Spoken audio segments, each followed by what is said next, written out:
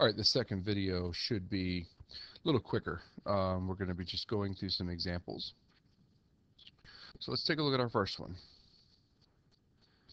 Estimate the volume of a solid that lies below the surface z equals xy and above the rectangle R, which is defined as every xy point where x lies between 0 and 6 inclusive and y lies between 0 and 4 inclusive. Use a Riemann sum with m equals 3, n equals 2, and take the sample point to be the upper right corner of each square. So this is what a part where I was telling you this is going to be very much like our right hand, our left hand, our midpoint, stuff like that. Of course, now down here in part B, it says use the midpoint to estimate the volume of the solid in part A. So we're going to do it twice, but we're going to basically start off by doing some kind of a really bad sketch, because Lord only knows what exactly this surface. Whoops, don't want to do that. What the heck happened there? Um, don't even know exactly what this surface looks like. But again, what you've got is you got some kind of a region, up here, just kind of up here in space somewhere, whatever this XY looks like. And the general concept is that we have to go 6 in the x direction because it says x goes from 0 to 6. So, 6 is probably out here. 4 maybe in the y direction is right about there. So this is the rectangular region that this thing is on top of. That's really bad. Let's try that again. Okay, not great, but you get the idea. So here is our rectangular region. This is R. So whatever this thing projects up to this surface over top of this region, it's that portion of it that we're going to take the volume and estimate the volume by using this rectangular Riemann sum. So in this case, it says use a Riemann sum with m equals 3, n equals 2. The m part is associated with our x, and the n part is associated with our y. I don't know why specifically that is, other than I can tell you that it's pretty typical that it goes in alphabetical order. M is going to go with X, N is going to go with Y. So what I like to do is I like to basically take this rectangular region and I like to sketch it two-dimensionally down here. So that's what I'm going to do. So we're going to take and we're going to sketch R to be the rectangular region. Looks like it starts at the origin here, goes out 6 units in the X direction, and 4 units in the Y direction. So basically, that's 2, let's see, it'd be 2, 4, 6, this is 0. So basically, this is going to be our region right here. Excuse me. What it says is let m, which is our x, be 3. So in other words, I want to cut this into 3 equal partitions, which I've kind of already done. So here's 1, 2, 3 partitions. Then I'm going to take n, which is our y, and I'm going to cut it into 2 equal partitions, which is basically cutting it in half. 1, 2 here. So what I've really done is I've created 6 different places on this space right here. It'll be like 1, 2, and then cut that in half. I'm going to end up with 6 rectangular prisms to approximate this volume of the surface above the xy plane. And typically the way you're going to know that is you're going to take your 2 partitions and multiply them together, and you should have 6 regions. 3 times 2 is 6. So what I've got is that this is, and it doesn't really matter what order you do this in. I just called that one R1, R2, R3, R4. There is no particular rhyme or reason for these particular numbers. I'm just labeling them so we know what we're looking at. Alright, so pretty simple. Volume of a rectangular prism, length times width times height. What I should be able to see here is every single one of these things right here is going to have exactly the same length and exactly the same width. This is a 2, this is 2. This is 2 across, this is 2 up. This is 2 across, this is 2 up. So all of my length times my width here are going to be 4. They're all 2 by 2.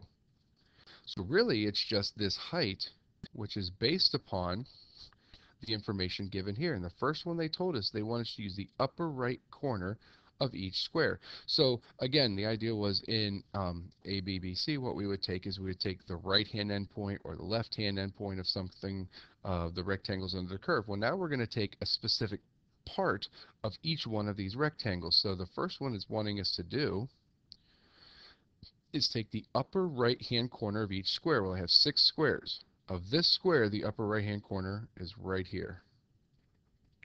Of this square, the upper right corner is here.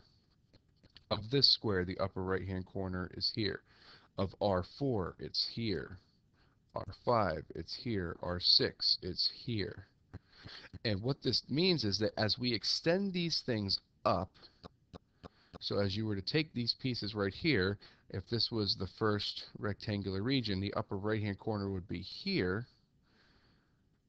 As I extend this rectangular prism up, this piece right here is the part that's going to hit the surface. Right there. That's going to become our f of xy. That's the height of this rectangular prism. And we're going to do the upper right-hand corner for each one of these things. Well, to figure it out, it's pretty simple. I'm going to take whatever point this is. This is the point 2, comma 2. And my surface is defined as z equals xy. So I'm going to plug in 2 and 2 for x and y to find my z value.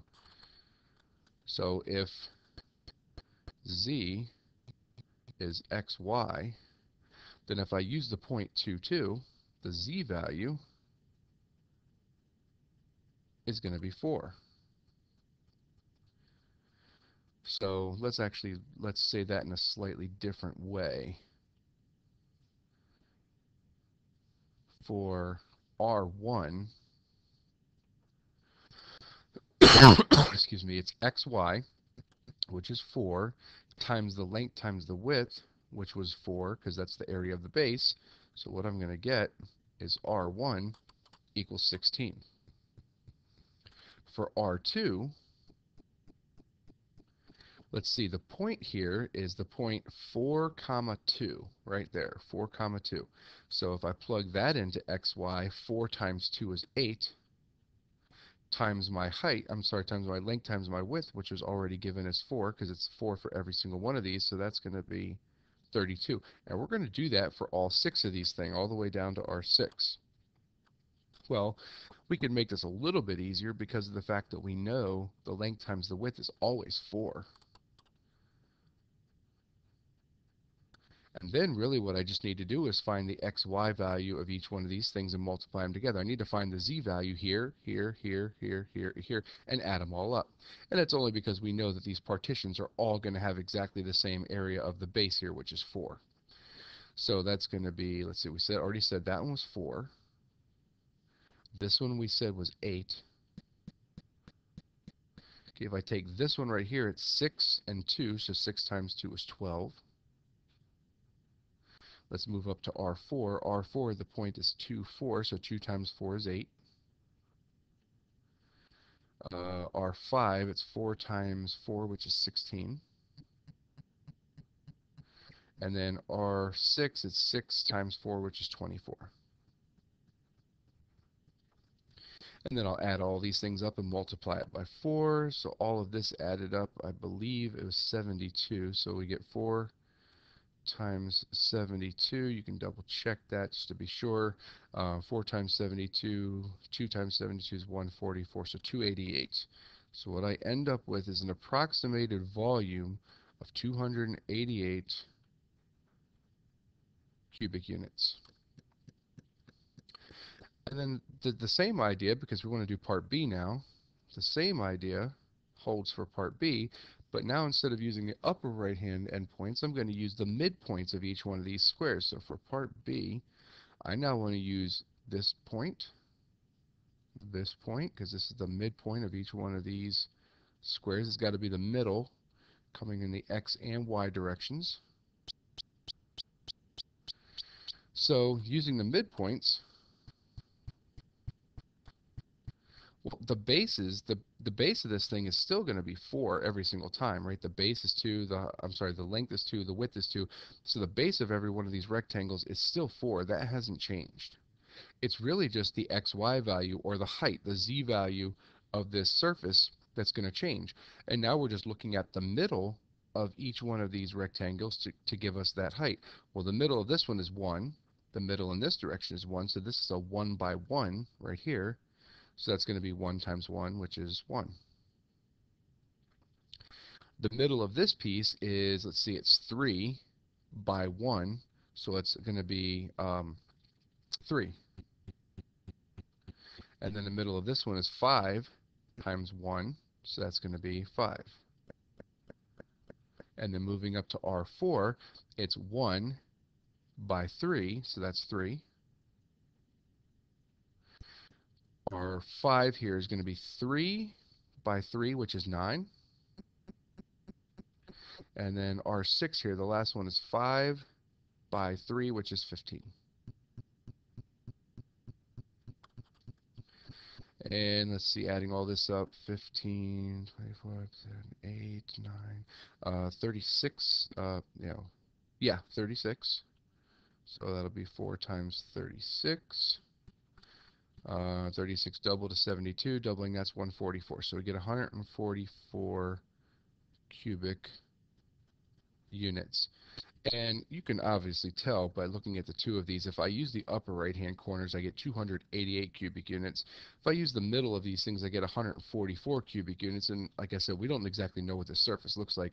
So we really don't know in this case which one of these things is a better approximation. But there's a pretty vast difference between the two. And that's because of the fact that we're really only using 6 rectangles to approximate this thing. So these approximations are probably not very close.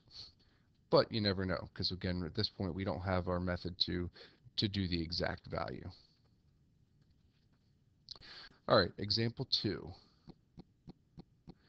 Use a Riemann sum with m equals n equals 2 to estimate the value of the double integral over r of sine of x plus y dA, where r goes from 0 to pi and 0 to pi, so it doesn't make any difference. It's the same distance in each direction. Take the sample points to be lower left corners.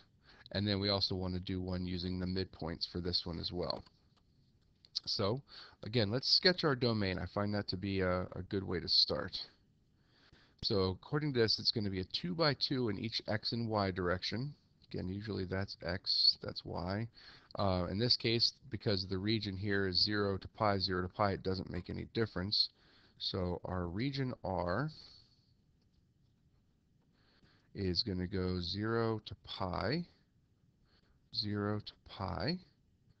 So here is my rectangular region. All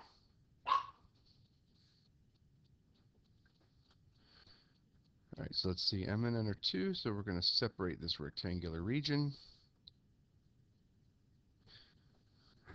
into a 2 by 2 section. So that means this would be pi halves, and this would also be pi halves. Okay, so according to this, we want to do the lower left-hand corner. So let's go red on this one. So the lower left-hand corner, which would be of this box is here, this box is here, of this box is here, and of this box it's here. So we need these 4 points as our values that we're going to have to plug in. The function itself is sine of x plus y. That's going to be our z value basically. So let's see, each one of these boxes is identical in length and width, so it's pi halves by pi halves. So really our length times width is going to be pi squared over 4. And then the volume that we're going to get, the approximation using the lower left hand corner, if I plug in 0, 0 into here, I get sine of 0, which is 0. So 0 times pi squared over 4 is 0. And of course, we would do that for all of them. So my volume is going to be pi squared over 4. 0 was the first one. We're going to figure out this one right here, which is pi halves for x, 0 for y. So that's really going to be the sine of pi halves, which is 1. This one is pi halves and pi halves. So this is going to be sine of pi, which is 0. And then this one is 0 pi halves, which is also 1. So it looks like I'm going to get 2 from inside of here. 2 times pi squared over 4 is going to give us pi squared over 2 cubic units.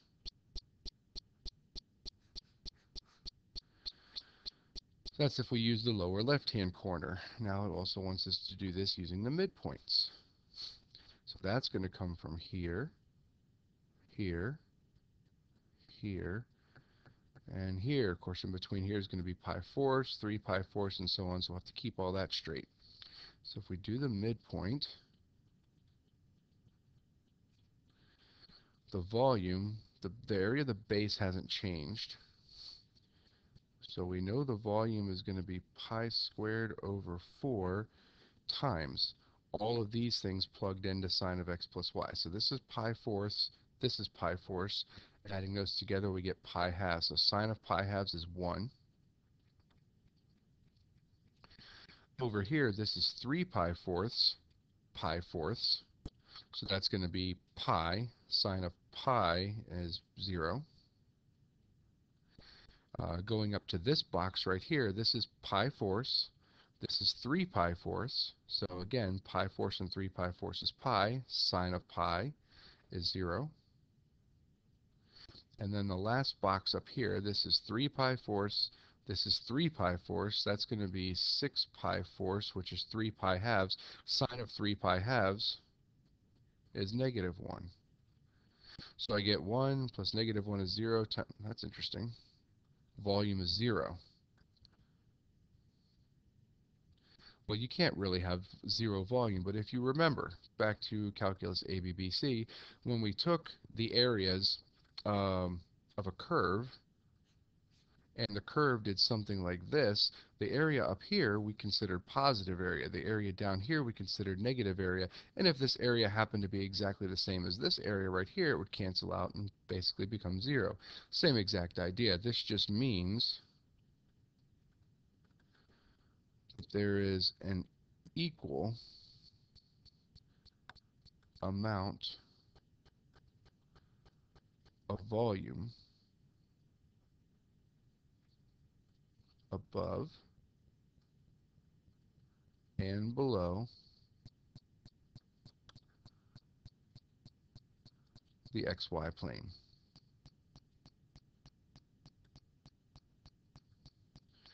That's all that that means.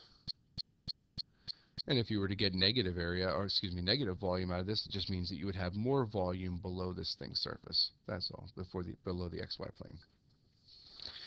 All right, number 3. Where am I? Here we go. Number 3. So a table of values is given for the function f of x, y. So we're not actually given the function, we're just given a bunch of values here. The table defined from 1 to 3 and 0 to 4. Estimate the double integral using the midpoint rule with m and n both equaling 2. So again, we're going to cut this thing into 2 equal partitions. So it looks to me like x goes from 1 to 3 and y goes from 0 to 4. So if we sketch our two-dimensional domain, our R region,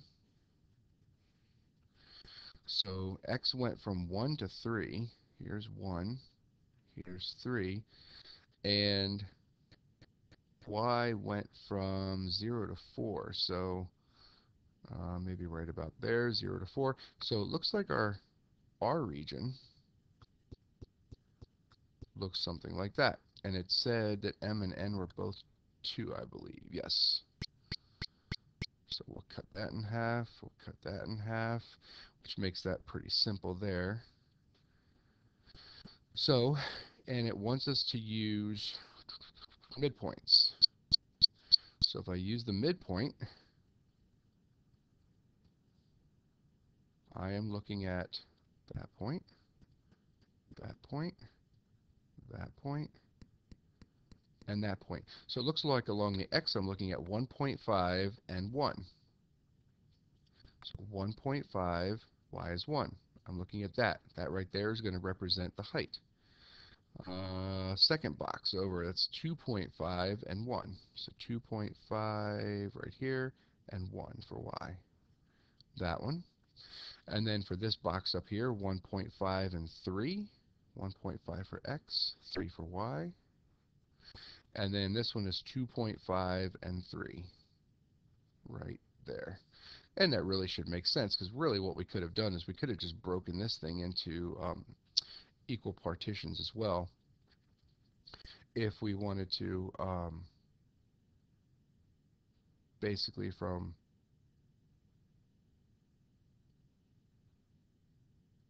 no, that's not right. What am I doing? Excuse me. You'd actually have to split it right down here. I don't really want to draw that in there, but ultimately what you're looking at is your rectangles would be from here to here, and then from here to there, and then from here to here, and then from here to there. So the midpoints would be the values in between.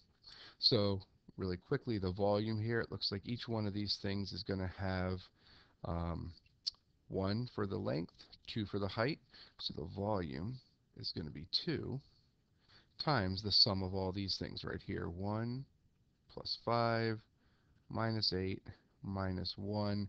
1 minus 1 is 0. 5 minus 8 is negative 3. So we're going to get negative 6 units cubed.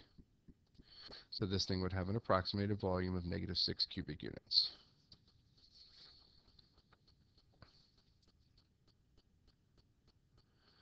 Alright, we can do the same general idea using a contour map. Contour map's going to be a little different because it's going to be a little more of an approximation, but it's the same general idea. So we'll use the midpoint with m and n equaling 2. Good thing is they've already kind of broken this up for us. Estimate the value of the double integral. So if we go with green here, so it looks like if m and n both equal 2, that each one of these things is going to be split like this.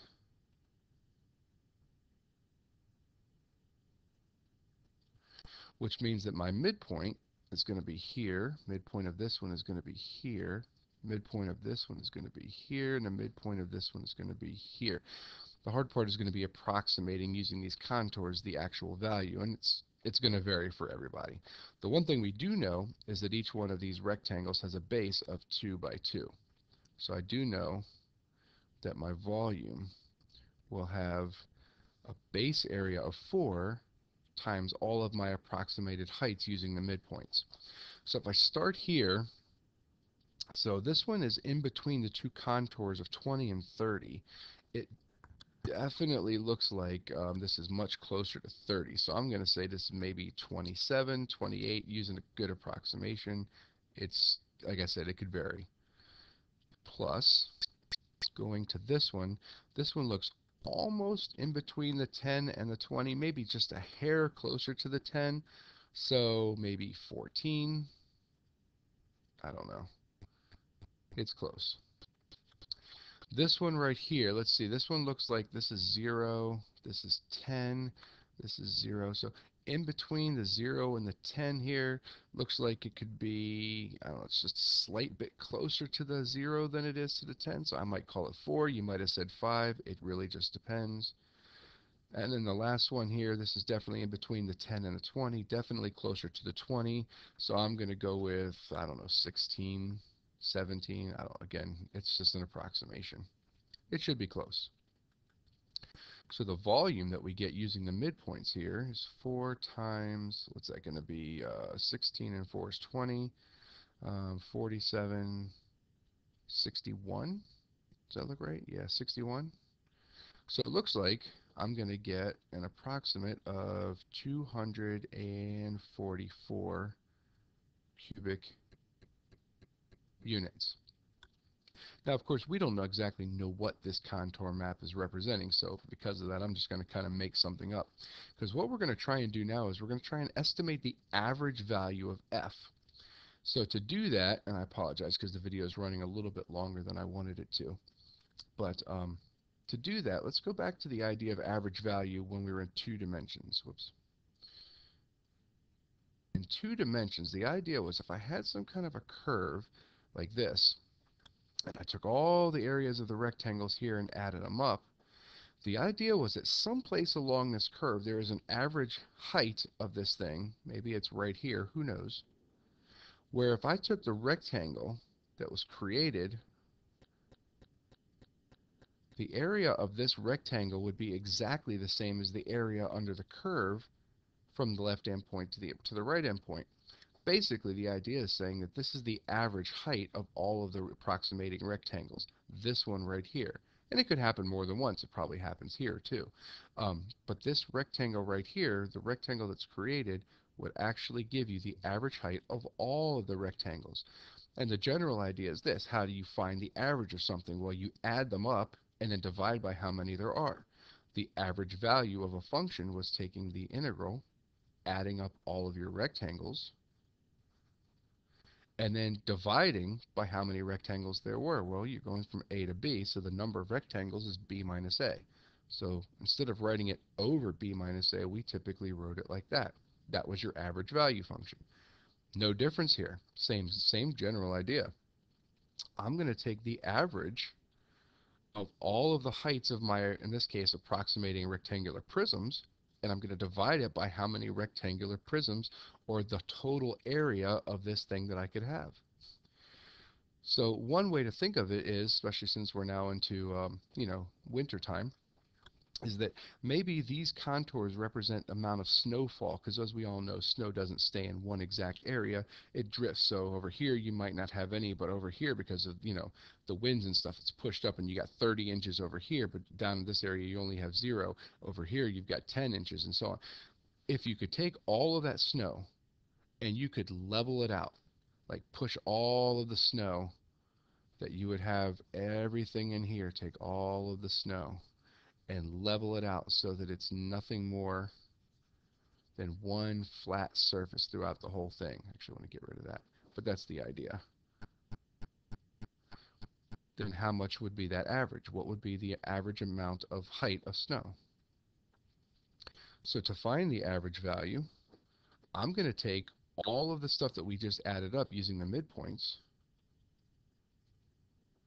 and I'm going to divide it by the total area of this base. Well, the total area of the base here is a 4 by 4 section, which is 16. This is part B, 16. And then whatever 244 divided by 16, 15 point something, is going to be the area. 15.25, there we go. So the average is going to be the double integral over r of f of xy dA divided by the area of your base, area of r. And that'll give you the average height of all of the rectangular prisms that you would create up here. So there you go. All right, I believe we have one more to go. All right, let's evaluate the double integral by first identifying it as a volume of a solid. So this actually says evaluate the double integral. We are no longer estimating. This is actually wants us to evaluate it. However, we're not going to do it, like I said in this video, by integrating. We're actually going to do this by finding the area of the volume of the solid. So it would really help us to know what this thing, this z value, looks like, what this is. Well, the first thing I notice is that if z equals 4 minus 2y, first of all these variables here are raised to the power 1, so it's going to be some kind of a plane, and there's no x whatsoever. So x is really anything. X can vary. X will not make any difference here. So if I want to figure out what this thing looks like, let's get us some values here. So if z is not equals, if z evaluated at 0, 0, the only thing I can plug in is y, so we get out 4. If we evaluate z at 1, 0, so again, x makes no difference, we still get out 4, and that's the way it should be. And why did I pick these in particular values? Because they're the endpoints. So I'm going to want to figure out what z at 0, 1 is. And if I plug 1 in here, I'm going to get that z would be 2. Is that right?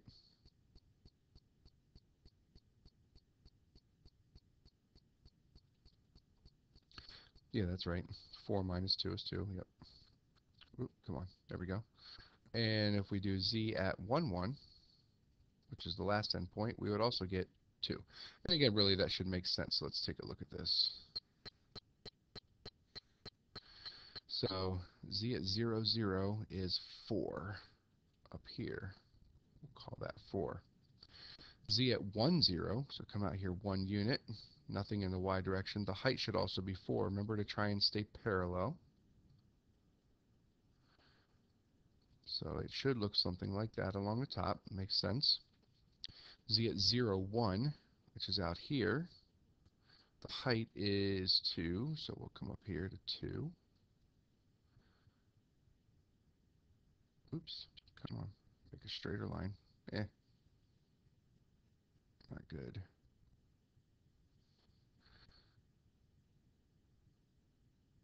Wow, that's just not good. Maybe I'll go this direction.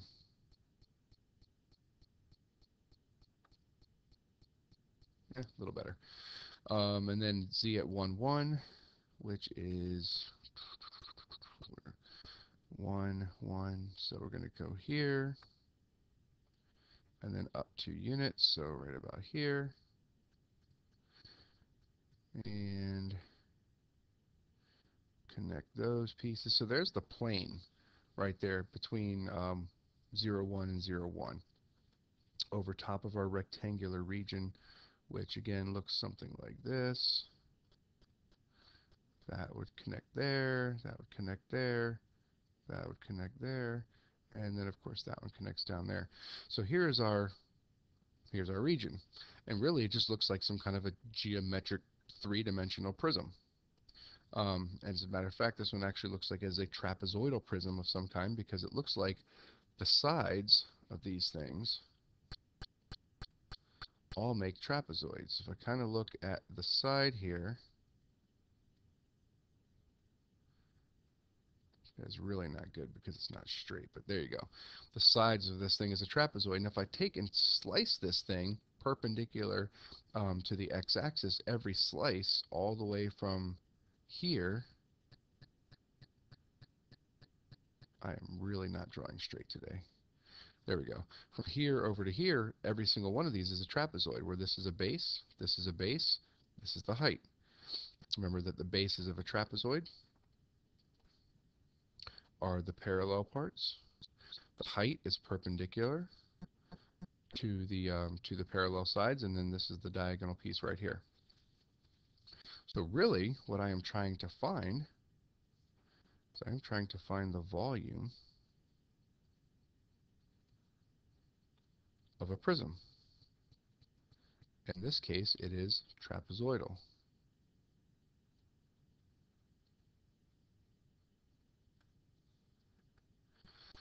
So if I can find the volume of one slice of this thing right here and then add up all the slices, then I can go ahead and find the volume of this thing, of this double integral.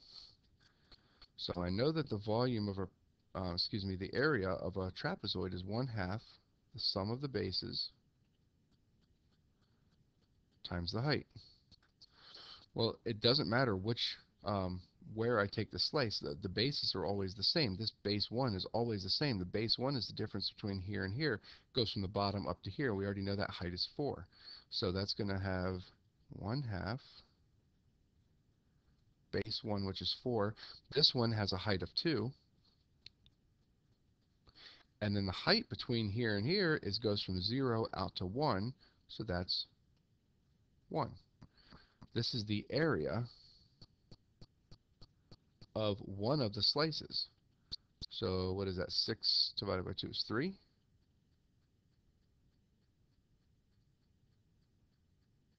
Where'd the pen go?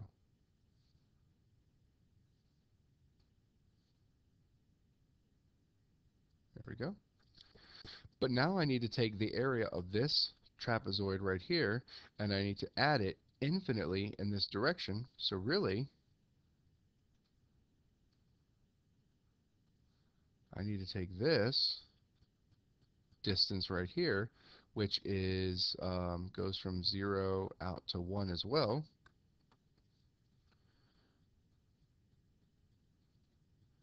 and multiply that times the area of this trapezoid. So 3 times 1 is 3, whatever the units are cubed, and this is a representation of the double integral over r of 4 minus 2y dA. Now, granted that the only reason that we could actually do this is because this did have a nice geometric shape here that we could actually, not integrate, that we could actually take the area of and then multiply that area times the length of the entire figure up here.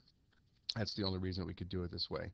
Next time we will start learning how to actually take and evaluate double integrals using actual integration.